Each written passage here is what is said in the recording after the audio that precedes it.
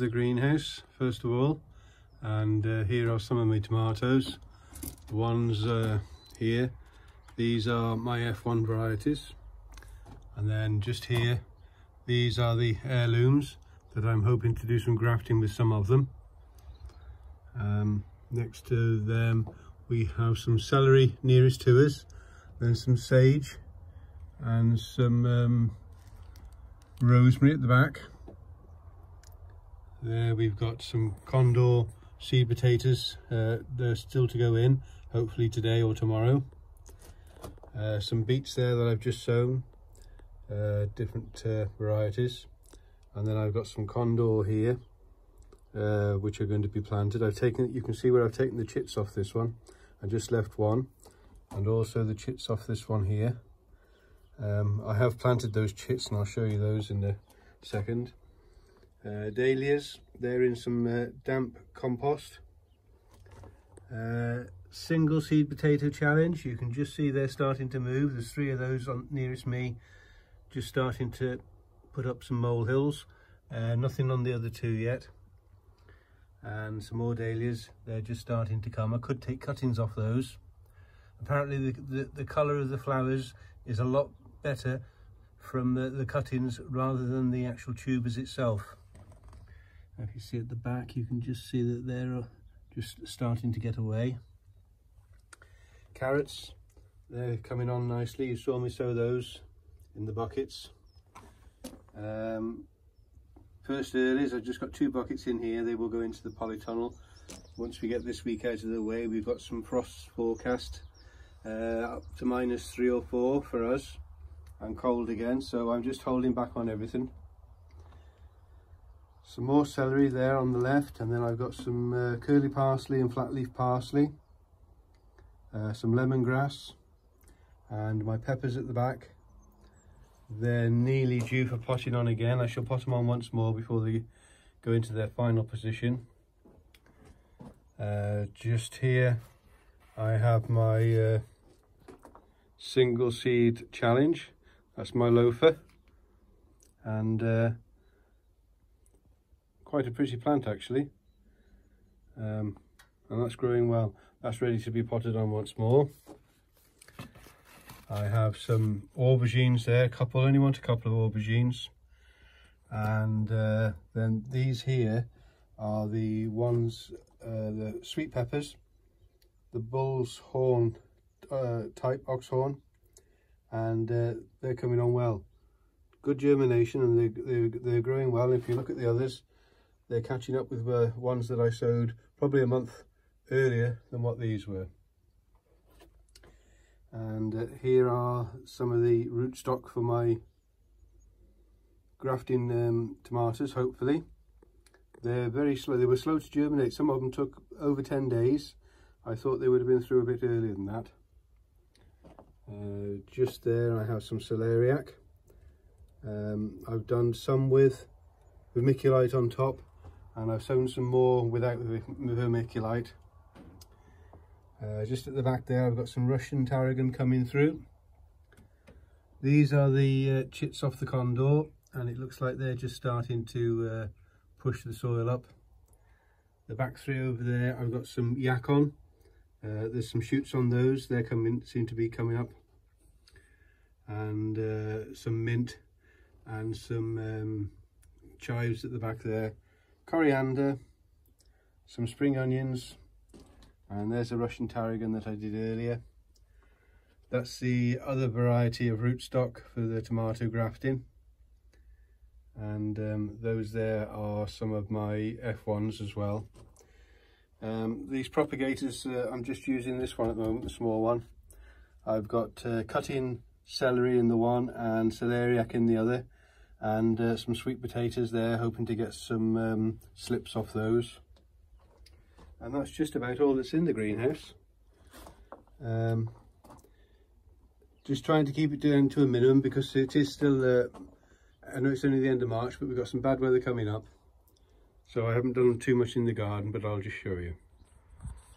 The dwarf daffodils now are just going backwards now. They flowered and finished now, and the grape hyacinths have taken over. and I did listen to what the viewers said, and I put all my herbs into pots and took them out of the raised beds there, and see how they come on. The clematis is starting to shoot. Hopefully that will cover the oil tank. Tulips are just dying back now,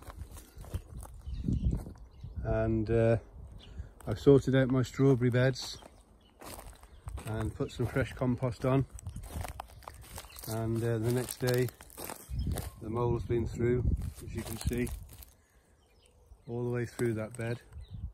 Hasn't touched the one over there. Some Mulgrave hyacinths here. Sweet peas have all been tied in again, and I've taken all the side shoots off and the tendrils, and they seem to have taken off now. I can see a difference in those after planting them out. I am hooking fleece around those at night when we get a frost, and touch wood, everyone seems to have taken, so hopefully they won't look back now. Just look after them this week with the frost that we've got coming. And the wild flower bed, I don't know if that picking that up, but the seeds are coming through here. They're germinating. I am covering them up when we get a frost, but they seem to be doing what they were supposed to be doing.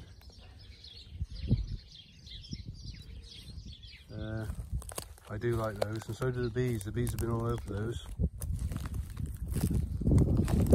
And not much going on in the polytunnel at all.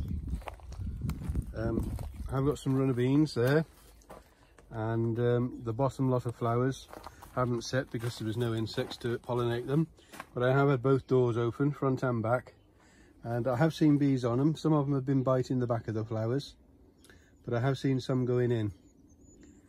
There are some there that look like possibly they might have pollinated. They look good plants, but I probably won't do them in here again. I'll probably end up doing peas in here if I can. Some radish there and some spring onions, and that is pretty much all I've got sown in here. There's some brassicas there, various different varieties,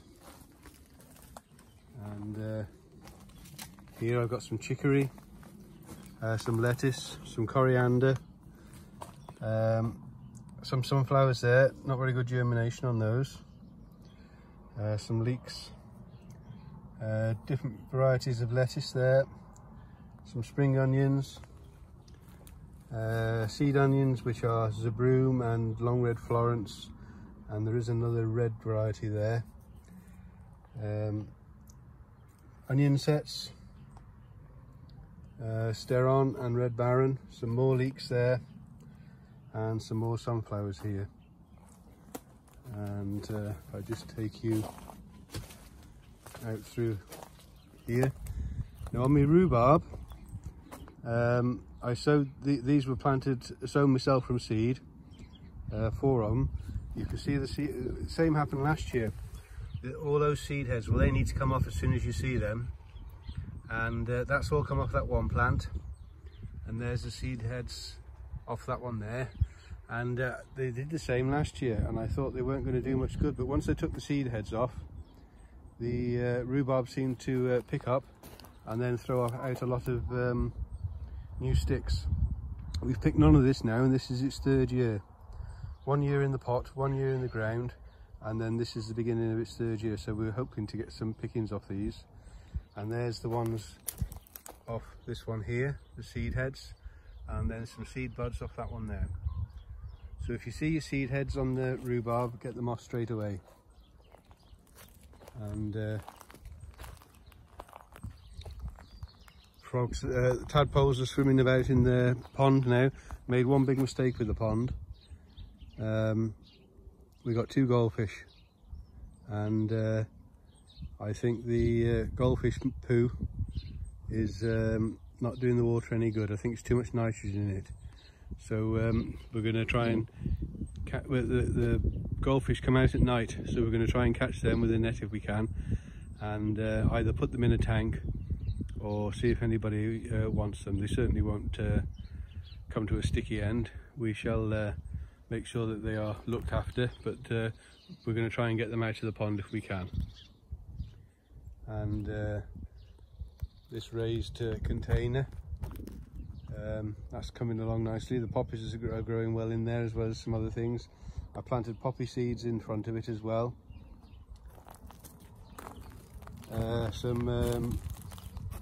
Those are French shallots and spring onions. Spring onions don't look very well, but I think it's just the winter foliage dying back, and they have been in here all winter, no protection whatsoever. If we get just a handful of them, it'll be a bit of an early crop. Peas are just starting to come up, a bit sporadic, but they don't necessarily all get sown at the same depth. So I'm hoping there's a lot more to come yet. The mouse traps I don't have them set during the day, because many years ago I caught a wren in one, and that upset me a bit. So I don't have them set during the day, I just set them at night. Broad beans, they're just starting outside, they're just starting to get the flowers on them, and they're looking healthy and strong. The field beans, we've had the tops off them 3 or 4 times, and you can just see some flower buds on them. I might let some of those go to seed and keep the seed for myself next year. Some more broad beans, well, I shan't be doing them in that way, in a square again. And some field beans there, field beans there. This was my carrot bed, that's still to be dug out and put into some more potato pots for the condor, mixed in with some good manure that I've got. 2 celeriac left there. I have another tub there for some more carrots. There I've sown my parsnips. I think there's 42 parsnips in that tank. I'm giving them a bit of water on top every day, morning and night, just so as they don't dry out. That's a cage that I made for leeks. That'll be my leek bed. It's not very big, but you know, I'll get 30 odd leeks in there, believe it or not, and hopefully that will stop the allium leaf miner, which I get every year in the leeks. And the only thing we have with our leeks pretty much is we'll have to pull them out all in one go and make soup with them. So I'm hoping that we'll have leeks that will go through the winter this year.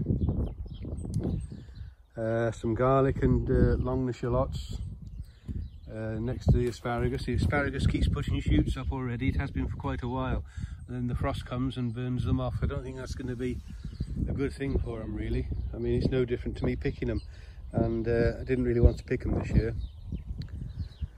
Just a few of the sweet peas that were left after my me planting, just spares. I might put a little wigwam up in this part of the garden somewhere. Potato pots, which you've all seen. Those are some peas that I sowed to put in the polytunnel, and germination wasn't very good, so I've put them out here, and I'll try and use those just for keeping for seed. I think if you keep picking your peas, they get smaller. The next lot of pods are smaller and not quite so big, and then you save them at the end of the year. So if you don't pick any and just let them go straight to seed, I'm hoping that there'll be a better quality pea, perhaps a bit bigger pea for seed. There's shallots, garlic that Nigel from Muddy Boots gifted to me. I just can't think of the name at the moment. I must put a label on those. And the Jerusalem artichokes that I bought from the supermarket, they're popping their heads through now. Just remember to cover those because of the frost. So they were bought from Sainsbury's, a couple of quid for about 9 tubers, something like that, I think. They're coming through. Some more field beans there. That is Zabroom that I grew last year, and I've put 3 there to go to seed. So hopefully I can get my own seed and have better germination than I've had this year with it. And nearly at the end, that's the only one that's got a bud on it out of all the raspberry canes that I planted. I beg your pardon, there's one there with a bud on there, but otherwise There's nothing at all, no show on anything in there, so looking like they might be duds. So I will be giving Suttons a ring, but I'll give him just a little bit longer. You've got to give him a chance to come on. It still has been cold at night. And there's some more Aristocrat shallots. That's Save Seed, that's my own sets from last year. And then some more grey shallots, the French shallots. And there's some elephant garlic and some ordinary garlic there. The yellow in is pretty much really from the winter.